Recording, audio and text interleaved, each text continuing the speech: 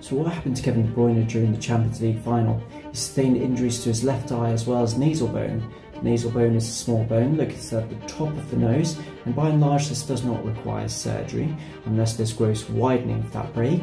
With regards to the eye fracture, this can vary from outer rim fractures or orbital floor fractures, and again, unless there's tissue interposition, which means muscle or soft tissue trapped within the break which can interfere with the eye movements, this does not usually require surgery. With the aid of facial protection and avoiding surgery, Kevin can hopefully get back to playing within 3 to 6 weeks.